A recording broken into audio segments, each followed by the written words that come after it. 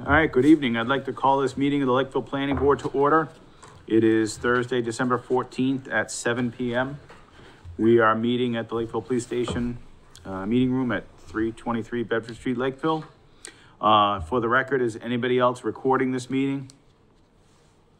Being a no, LakeCAM is recording this meeting, and I'd like to get on to our first item on the agenda, which is a continued public hearing for 156 County Street. Mark, correct me if I'm wrong, but the applicant has requested a continuance. Yes, they have. That said, I'd like to make a motion to continue the 156 County Street public hearing for site plan review until January 11th at 7 p.m. Second. Have a motion and a second. All in favor? Aye. Motion carries. Next item on the agenda is an A&R plan for Montgomery Street, which is Alpha Survey Group, James Peterson. I'd like you to, if you could come up to one of these chairs here with the microphones, just state your name and address. Jeff Tamala, 185 Herring Pond Road, Plymouth, Mass. So Jeff, tonight we have a A&R plan in front of us that shows you're creating a parcel coming off Hill Street. Correct. I talked to zoning enforcement. He seemed to think there was no issue with this. Mark, do you have any comments on this? No, he's basically acquiring a strip of land to be combined with the rest of his property in the back. So, it's not increasing any nonconformity. It's actually still non-conforming, but it's less so. And I honestly, I have to say, I didn't go fine tooth comb over the rest of the plan as far as meeting the planning board rules and regulations. Did anybody else? So it is supposed to say, not a buildable parcel. It does say it in the notes. I don't know if it should say it under this as well, where it says the signatures of the planning board. I think if it says it in the notes, I think that would... Listed on the Yeah. parcel itself too. Yeah. Oh, that does say it right in the middle there, Marcel. Parcel 2. Michelle, down on the left-hand lot. Parcel 2, yeah. Yeah. So as long as it says that, I think we're covered. Okay. Any other members have any comments? We're fine. All right, I make a motion that the planning board endorse this A&R plan. Second. Have a motion and a second. All in favor? Aye. Motion carries. Good to go.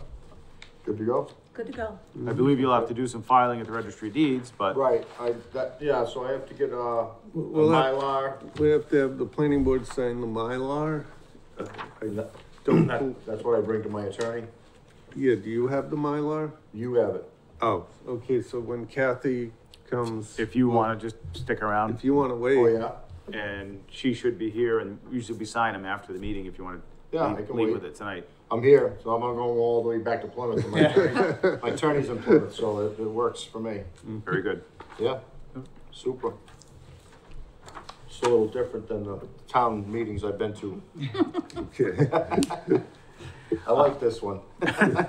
Sometimes we have more attendance. It's just not a lot of huge stuff going on in tonight's meeting. Yeah. Next item on the agenda is Pauline's path, discuss covenant and lot release. So Mark, I didn't see any paperwork in our packet, but this was that, Yeah. parcel, subdivision up off of Howland Road. Yes. And so can you give us an update on where Bill Logan's at? He had requested some lot releases, but, well, so I asked for a formal request for lot releases and we didn't receive it. I called him about it. So we'll probably put this on the next agenda to be approved and signed, so. I just don't think he got right to it, so. All right, so we're still gonna need from him a formal request for a Yes. lot release. Mm-hmm. Yep. That's not this. Yeah, I usually Is that like Delaware? to require that they submit a written request. Yeah, Delaware. So we're doing Pauline's Path. Oh, okay, sorry. Yeah, we have Apologies. one for the next item. Just so I know, what's he requesting for Um, releases? I think that was a 5-lot subdivision or Yeah, I 4-lot? think he's just requesting, I believe, 2 lots. So, and I'm not even sure the covenant was put in place at that. I think that's what the issue was, is that there was no covenant put in place, so. Yeah, and I think some of that transpired because of during COVID, we're doing a lot of remote stuff, and Right. Kathy wasn't in the office a lot, so I think some of those things slipped through the cracks. Right, So, so I think we talked about it, and he was gonna talk to his attorney. So I think it's probably still in the works, so. all right, so, no vote required on this? No. We'll just request Kathy to put that on the also January 11th agenda. Next item on the agenda, Bella's Way lot release, which we actually have a form. I believe they did come in front of us about a year ago, and same thing, I just don't think that the release got signed and filed. That's correct. Per the state, this states that the bond has been posted by the applicant. That's being held by the town currently. It is a private road. So that's a little out of the normal for what we would have asked for if it was gonna be a town accepted road. But anyway, I make a motion that the planning board sign the lot release, for, it's the final lot, really. Lots 1, 2, and 3 will be released at this point. Yes. And sign this. Yeah, I'm surprised it didn't come up because there is a covenant when, during the previous 2 closings. It should have been picked up by, Their attorney should have Yes. done that, so. I have a motion and a second. All in favor? Aye. Motion carries. Kathy, welcome. Thank you.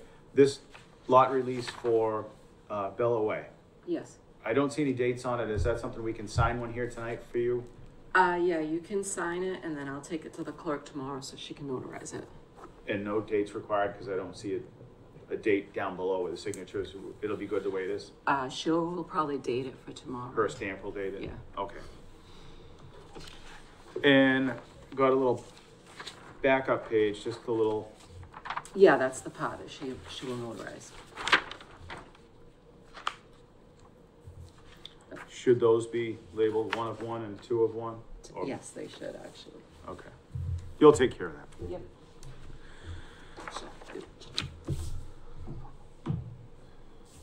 All right, so next item on the agenda is review of the zoning board of appeals petitions. And so I'm going to address the first one, then I'm going to recuse myself on the second one. The first one is just a lot setback for a private residence, 311 Pond Lane.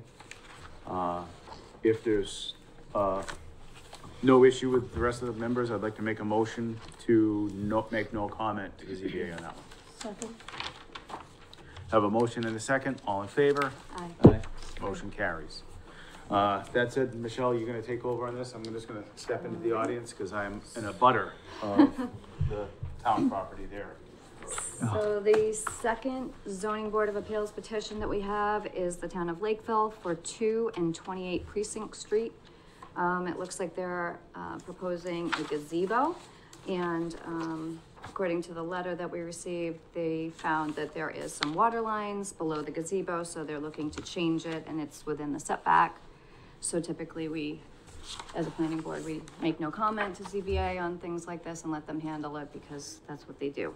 So I would move that we make no comment, recommendation of no comment to ZBA. Second. Second. All in favor? Aye. Aye. All right. Aye. Aye. Hi, Jack. I had to recuse on that. Back, okay. Yeah.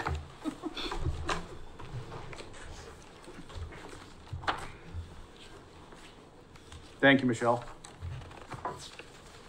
No problem.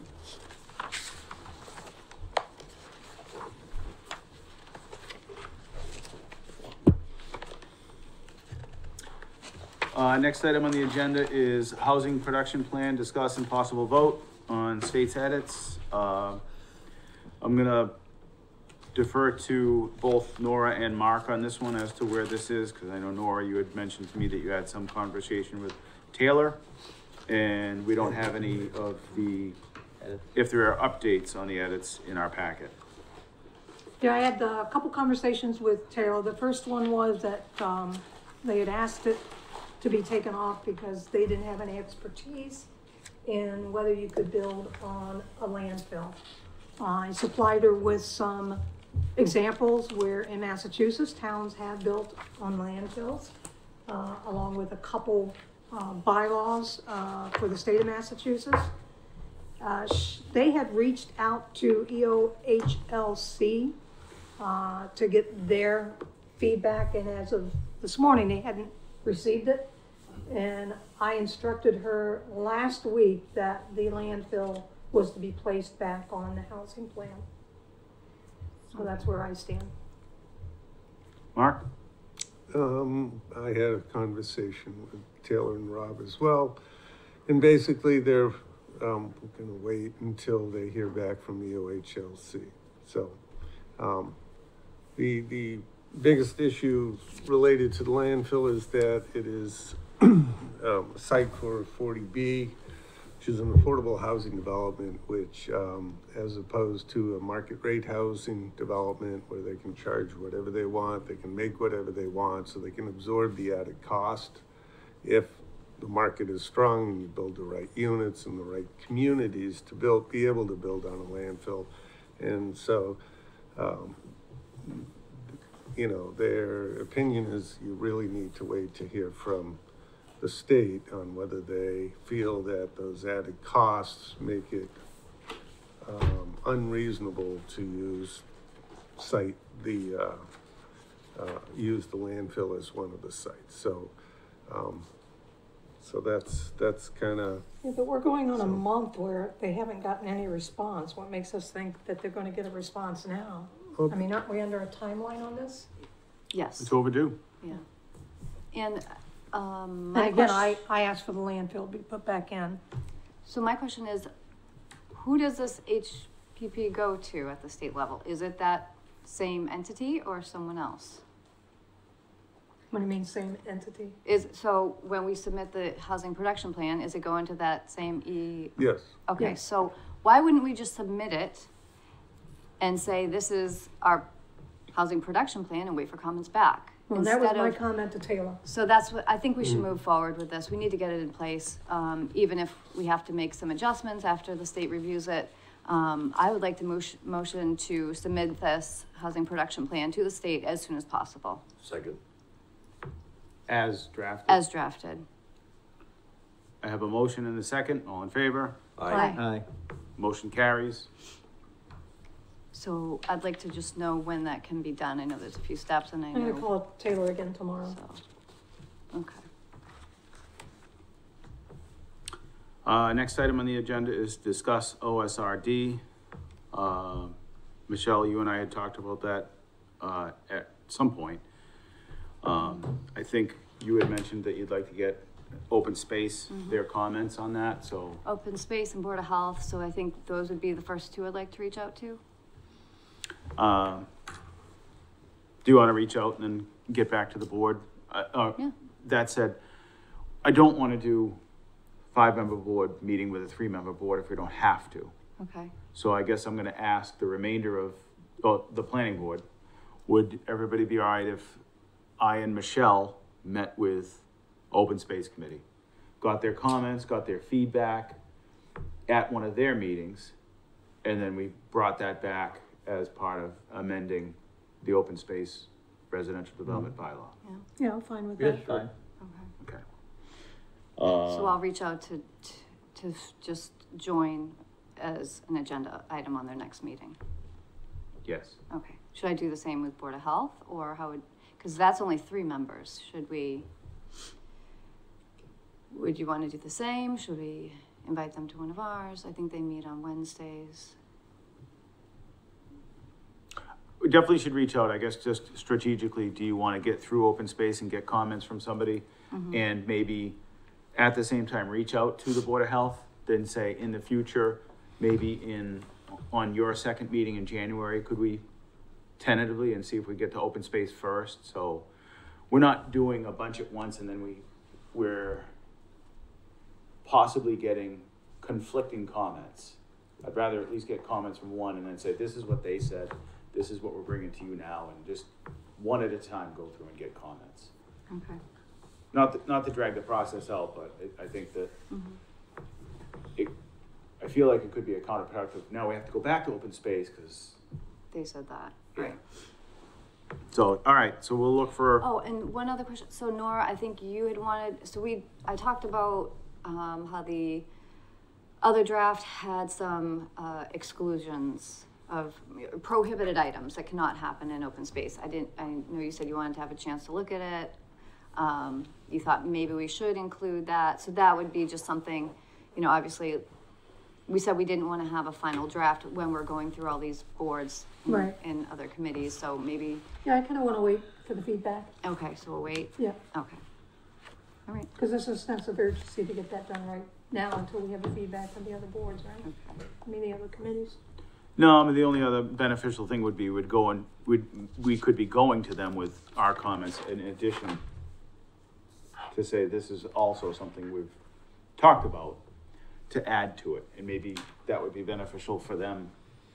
Maybe that would spark comments back from them related to that topic. What I could do is I could put it in like another font color and just say, we're considering adding something like this. I'm fine with that, yeah, I'm fine with that. Okay. All right, so Michelle, update the board as to, so everybody knows, and Okay. Yeah, I'll send it, I'll copy everybody when I send the emails then. planning board and budget cycle. Michelle, I think you had said we'd like to get back into speaking to the budget with the select board. Correct. So this is something really we're just requesting now, maybe to have a letter sent to the select board to. Yes, so my thought was, because, you know, unfortunately this board's been excluded, since it became the planning department budget rather than the planning board budget. And, my thought was that if everyone's in agreement that, we should request to become part of that discussion. I would like to send a letter to the select board as well as the FinCom chair, potentially. Just letting them know that planning board is interested in joining the budget discussions for this upcoming fiscal 25. I think it makes sense. Okay. So is that another email you want me to send off and copy everyone on? Sure. All right.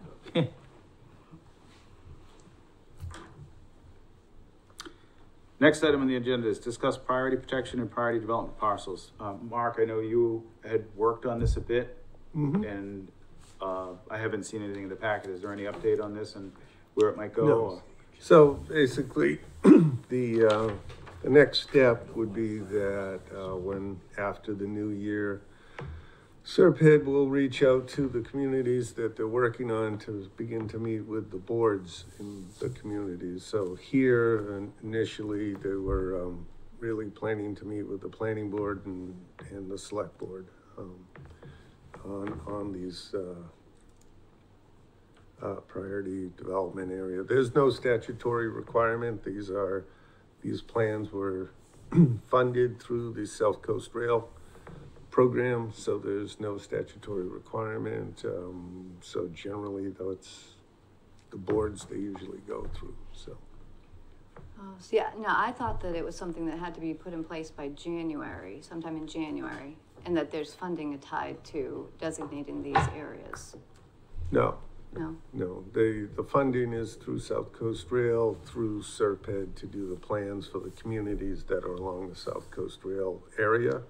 And, you know, these plans have no, again, it's really a planning document for the communities to use internally. It's to assist in, you know, assuming there's growth associated with the South Coast Rail going through all these communities to kind of help them manage and identify areas where you may want growth or where you don't want growth, so.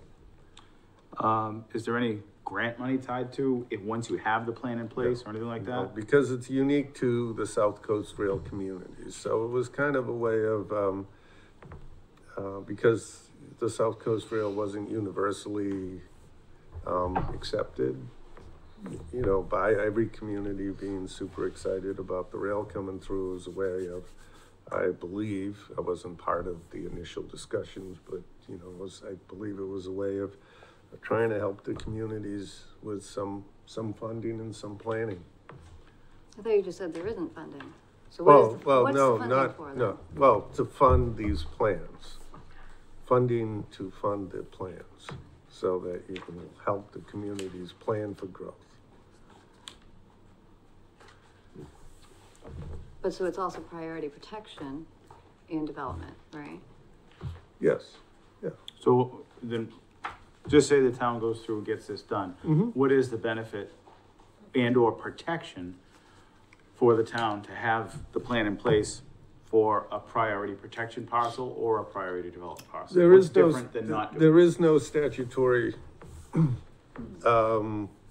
know, there's nothing that the plan does that gives you any sort of protection either way. It's meant to help the communities guide their planning and their growth. So if you identify an area that's a priority protection area, and there's a parcel, let's say you want to acquire, and you apply for a grant to the Commonwealth to have some of the costs paid, like a land grant. In writing your application, it helps to be able to say, this is in a priority protection area that was identified through this process. It doesn't necessarily give you, you know, So if I'm hearing you correctly, this is a mini master plan for just that. exactly, that's all it is. Okay.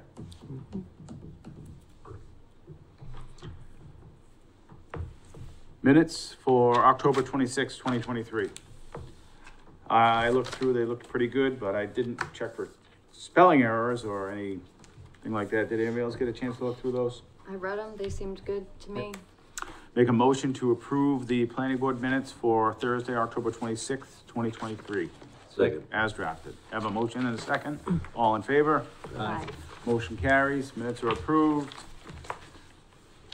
We added something in our packet for meeting dates and, deadline for submittal dates for the coming year, 2024.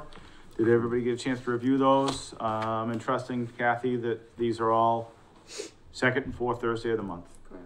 And you did the backwards math for Yes. the submittals. Yep. Everybody good? Yeah. Yep. I make a motion to approve the planning board meeting schedule and deadlines for submittal. Second. Motion and a second, all in favor? Aye. Aye. Aye, aye. Any correspondence, Mark?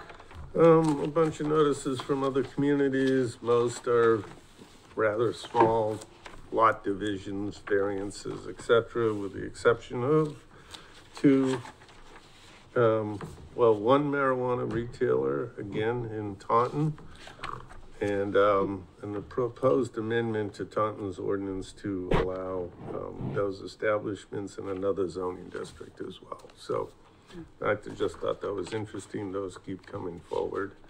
But everything else is pretty minor. No, I don't think right now anyone's proposing significant developments right now.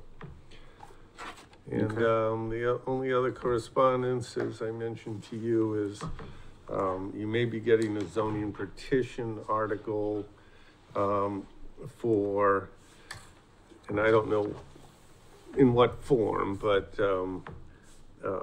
to allow a higher lot coverage on lots under 10,000 square feet.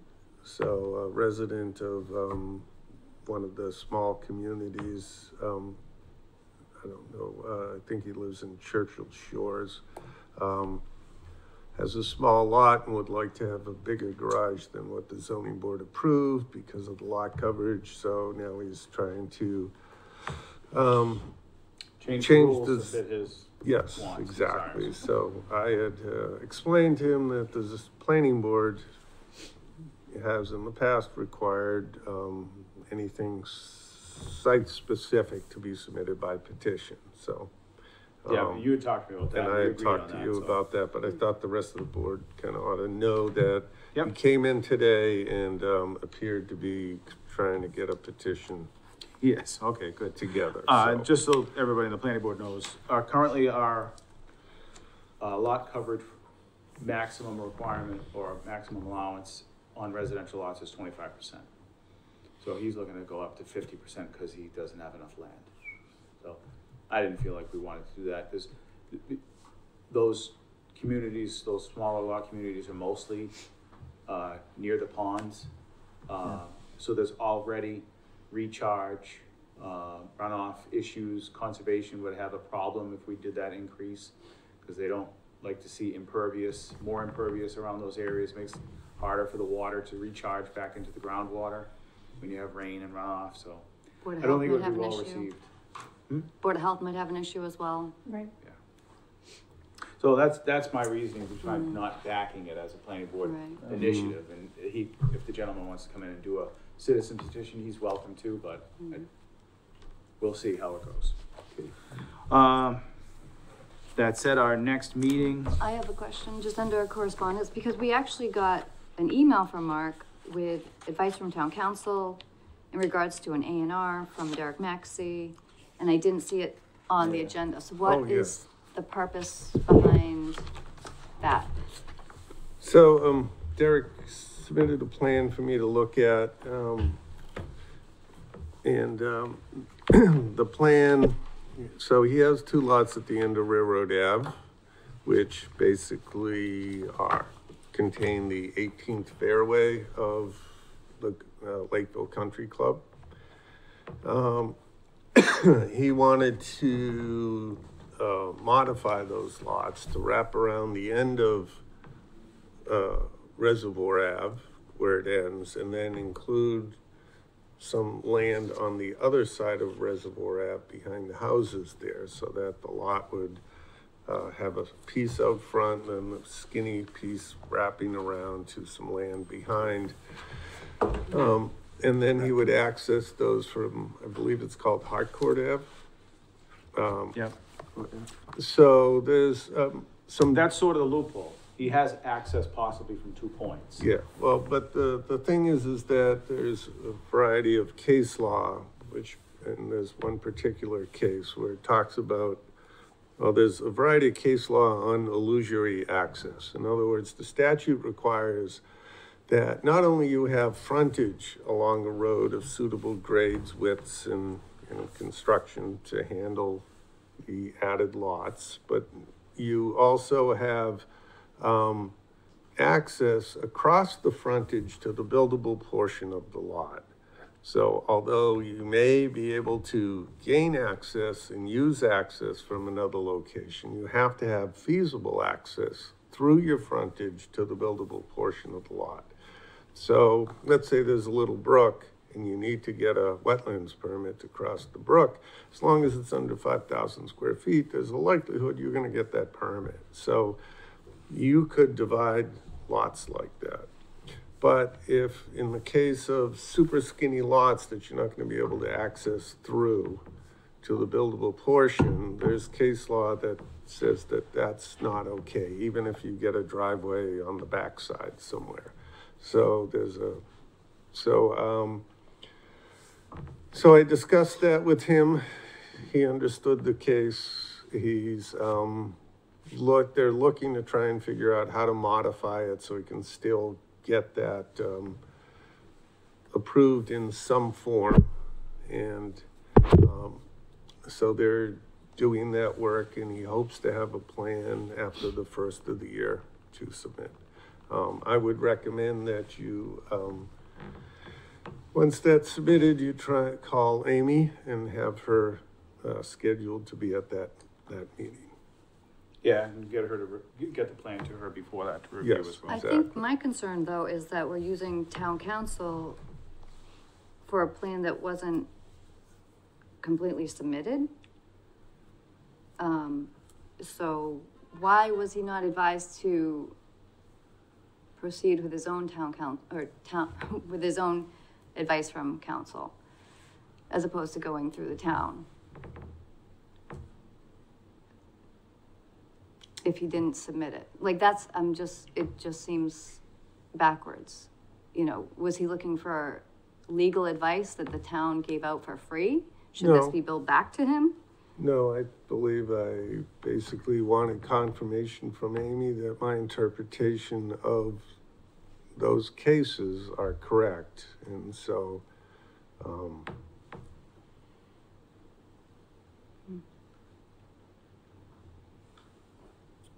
Okay. and so I thought the board should know. So I forwarded it to, you know, the board. And I did see her response, which was, I think it's, Yeah, I said mean, very, it's it a was quick, complex to say the Yeah. least. Yeah. Mhm. That actually is similar to your parcel in that back property. That's something similar. Any other business to come before the planning board tonight properly?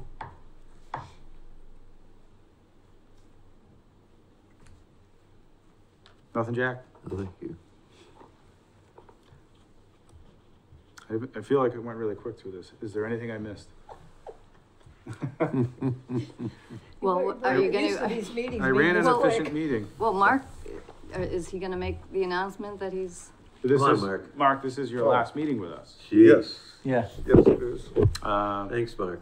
Mm-hmm. Thanks. Yeah, that said, we don't think, and we've continued stuff till January because we're not hopefully gonna have, December 28th meeting.